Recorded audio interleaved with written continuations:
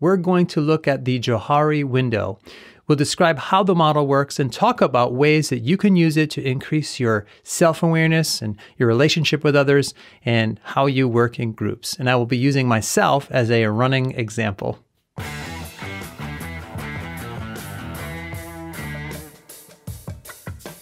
I'm Alex Lyon, and each week I post videos to help you with your leadership and professional development.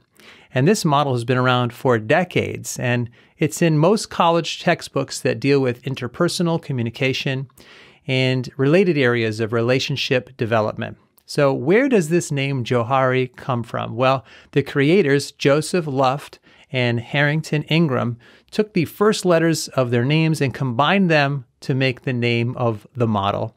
So that little spark of creativity makes me already like this model. And it provides a way to increase our self-awareness, self-perception. And I mainly like the Johari window because it can inspire us to be more authentic, more genuine, and more open, and that will help us form deeper connections. It's a 2x2 model that gives us 4 squares. Some people call them windows, like the name of the model, which is a nice metaphor because these are windows into what makes you tick. On the x-axis, we have what we know about ourselves and don't know about ourselves. And on the y-axis, we have what's known to others and not known to others about us. And that gives us 4 squares. They're each different sizes depending upon the individual, and it all depends on how well you know yourself and how well others know you. So let's start with the most obvious window. This represents everything we know about ourselves and everything that others know about us. This window is called the open area or arena. Some people describe this as the I know, you know window. There are no secrets here. For example, everybody who knows me, even for a little while, sees that I'm outgoing, I'm quick to laugh, I'm very willing to engage in conversations and talk about almost all areas of my life. I usually have a positive attitude. I'm a teacher, a Christian, and I care about my family. I'm aware of all of this, and I'm willing to communicate it openly. So a question for you, what would you put in this square for yourself? What parts of your personality are out there in the open? You might want to pause and take an inventory of what's in this window for you. The second window is called the hidden area. This is sometimes called the facade window or the masked window. The phrase that describes this window is, I know, but you don't. We're keeping information here private or under wraps, like your fears or other issues. Maybe you have something from your past that you'd rather not talk about. It could be that you're not sharing personal information like your hopes or dreams. Maybe what you really want to do, for example, is be an artist, but you keep that information to yourself. You keep it hidden because you don't want to be criticized. The key, though, is that you know what these various positives and negatives are, even if you're not talking about them openly with others. This can obviously change over time. So as you make some of this information more known to others, then it becomes open. So once you talk about it, once it's known to others, that open box will expand. So for me, years ago, I had an anxiety issue, and I finally realized it because even when everything seemed great on the surface, I still felt this vibration of anxiety and discomfort that never really went away. And after realizing this, it became known to me. But I didn't tell anybody except for my wife, and I think maybe my brother. But when I did tell them, and then especially when I told others, it became known to others, and it went into that open window. That square grew. And by the way, I'm doing 95% better with anxiety since I began talking about it and getting help with it. And that's why I love this model. It can inspire us to be authentic, and that can lead to growth and deeper relationships. So question for you, what was something that was once hidden in that square, but now you talk about it openly? Now, the third window is called the blind area or blind spot. That name may sound politically incorrect to some people, but that's what they called it when they made the model decades ago. The phrase that describes this window is, I don't know, but you do. So here, we may not realize certain things about ourselves, but others know this about us. So information in this square could be positive or negative. Have you ever, for example, met somebody who is really self-centered? Well, you may know that about them, but they may not realize it about themselves.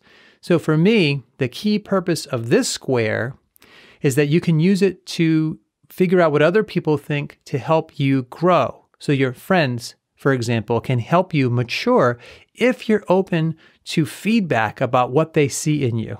Years ago, I lived in California where I went to grad school for a couple of years. And my new friends quickly noticed that I had this East Coast edge. I was a bit snappy. I had a short temper, but I did not realize this about myself. I grew up on the East Coast, and that way of talking just seemed normal and familiar to me. But my friends in California saw this about me, and they pointed it out nicely. They said, "Man, why are you so uptight, so tense? You should just relax a little." And they used to laugh at how stereotypical I was coming from the East Coast. And by the way, this was extremely helpful for me in the long run. They helped me laugh at myself, and I started to become more well-rounded and more aware about how I came across. And so the information in this window could be entirely positive as well. Like, I didn't realize that I was really good at following through and completing projects compared to other people until somebody pointed out to me.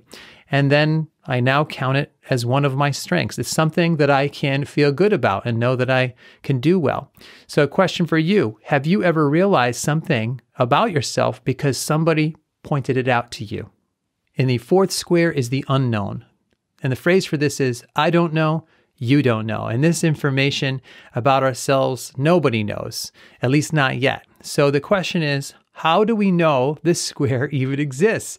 Well, we know this information is there waiting to be discovered because in the past, when we have had new experiences, we have learned more about who we are that we previously did not know. So there was a point, if you had asked me, do you like sushi? I would have replied, I don't know. I've never tried it. So it turns out I love sushi. And that was once unknown to me and unknown to others, but it's squarely now in the open box. I like octopus, squid, eel, and that's a really simple example, but new experiences teach me things about myself I didn't know and that nobody else knew about me. When I got married, had a son, became a supervisor at work, these new experiences revealed both positive and negative aspects that nobody knew yet. So question for you, have you ever had a new experience that taught you something about yourself that was new? This shows that there are still undiscovered parts of who we are. Maybe that this will inspire you to get out of your comfort zone and try something new. So question of the day, how could you use the Johari window to help you increase your self-awareness and self-perception? Take some time and use this model as a way to get to know yourself better. Before we go, I made 2 related videos that I would like to recommend that will help you keep moving along this same trajectory. The first is a video on how to improve your self-awareness in relationships and all about getting along with others. And the second is how to increase your self-awareness as a leader. Each video will help you dig deeper into parts of yourself that you may not know very well yet. I will put links to those in the description below the video, and also they may be popping up here on the screen somewhere. So thanks, God bless, and I will see you in the next video.